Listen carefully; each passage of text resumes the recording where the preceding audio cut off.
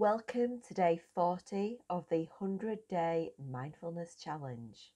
My name is Miss Dear, and today we are going to sort through our thoughts and consider just how useful they are.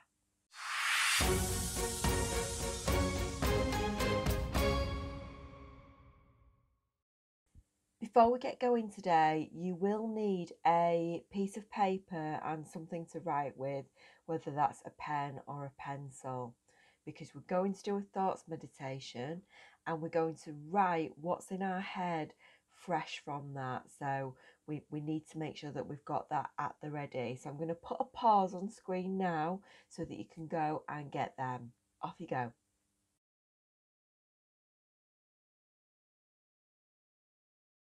Hopefully you're back with something to write with. Just push that to one side for now because we don't want it to distract us when we're actually doing our thought meditation.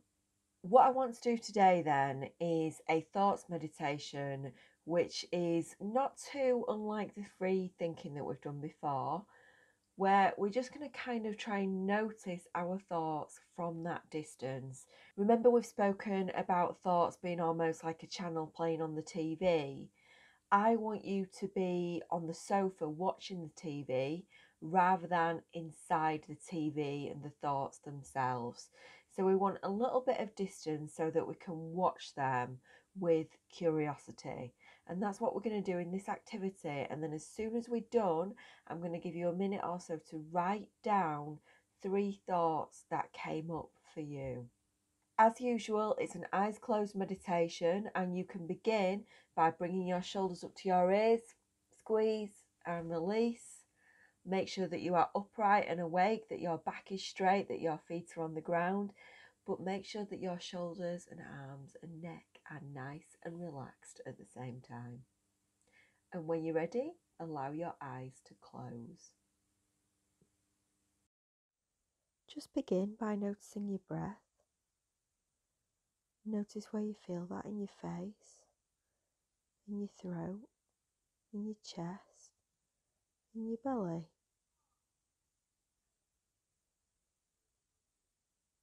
And then just allow your thoughts to drift. Allow them to drift. And remember that you're the observer. You're just going to watch your thoughts and notice what comes up.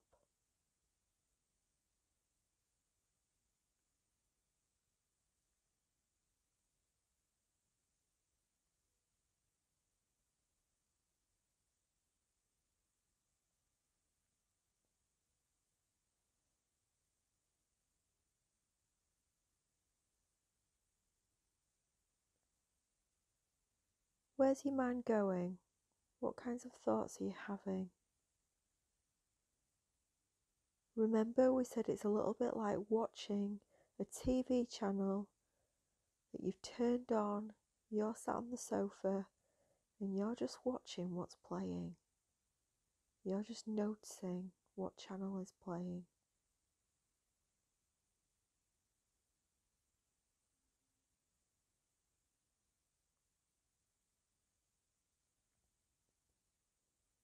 What's playing in your mind right now?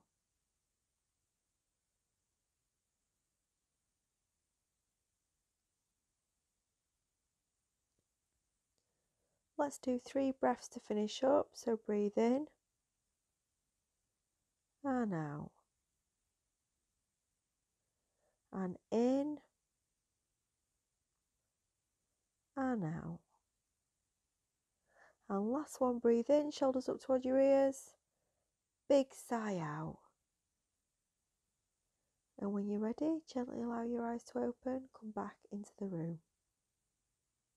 Okay, before you've had time now to process that, before you've had time to talk to anyone, I want you to pick up that paper and pen or pencil nearby, and I want you to write down 3 thoughts that you noticed in your head. I am going to leave an example on the screen so that you can see what this might look like.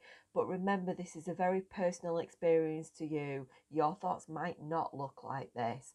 You just write down what you noticed. If you're struggling with this and you couldn't really make out what the thoughts were, then instead write down 3 thoughts that you've noticed today or this week. I'm going to put a pause on the screen and then just come back to this whenever you have got down those 3 thoughts. Off you go.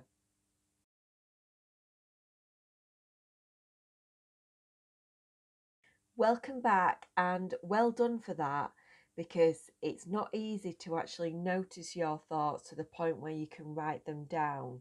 So you're actually doing a lot for your emotional intelligence if you just did that bit on its own. I do want us to get a little bit more out of this today though, and I want us to sort through our thoughts and decide what's useful, what's not useful at all, and what's useful but not useful right now. Because let's be honest, thoughts are a little bit like things that go in our tray at school. We tend to save everything, and then we get to the point where we can't even open our tray anymore because it's so full of junk. And if we save all of our thoughts, then we're going to end up in a situation like that where we can't perform basic functions. We can't open our tray at school because it's so full of useless thoughts that we don't need.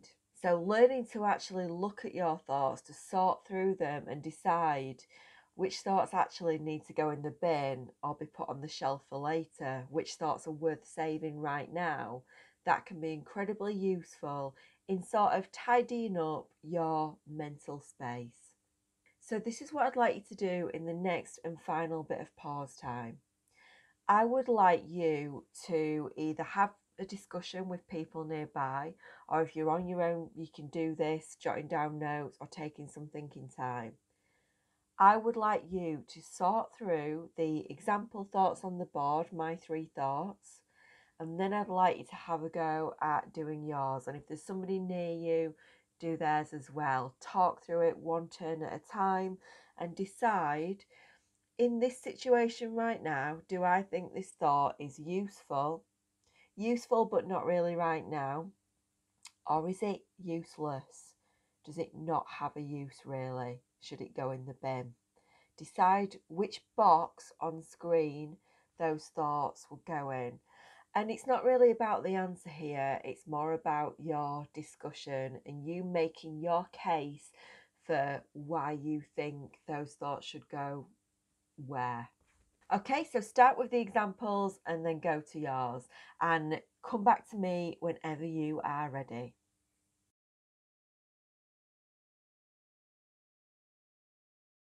There's no real right or wrong answer here, but some of those thoughts will make you feel better and some will make you feel worse.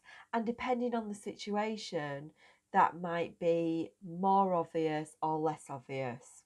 If I'm wondering what's for lunch, for example, and I'm in the lunch queue, then that's probably quite natural and normal and it's not really a distraction.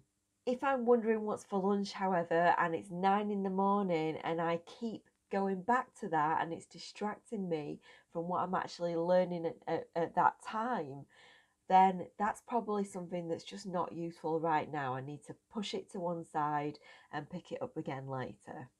If I'm having a thought that I'm tired, then again, that might be useful if it's 8 o'clock at night and I'm telling myself I need to get ready for bed. That's quite useful then. But if I keep telling myself, ugh, I'm tired, ugh, I'm tired, again and again throughout the day, guess what? I'm probably going to make myself feel really tired. My body language is probably going to sink and I'm probably going to feel much worse for it. Today then, for your day 40 challenge, I want you to repeat what we just did with more of your thoughts.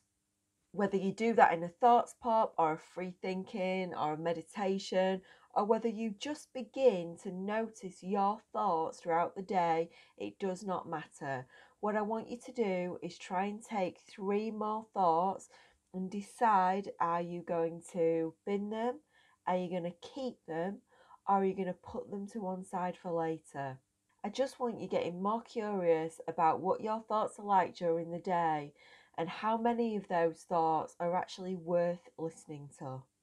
It really helps with this one to write down notes, I think. It really helps to actually write down what your thoughts are. And of course, it always helps if you are comfortable to share with other people and to talk through, like you just did, why you think that thought is or isn't useful.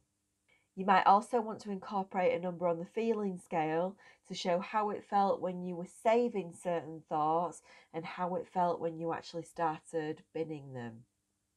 And of course, if there's anything you'd like to share with a wider audience, then give an adult a nudge. They can share to Twitter, Instagram, or Facebook using the hashtag Mindful100. My details are on the screen. Have a great weekend, and I'll see you next week.